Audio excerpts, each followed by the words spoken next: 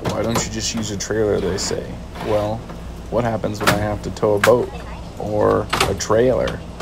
And then you need to put your stuff on the back of the truck. Well, then why don't you just put it in the back of the truck? Well, if you notice, that dirt bike's long enough to where the tailgate will be down.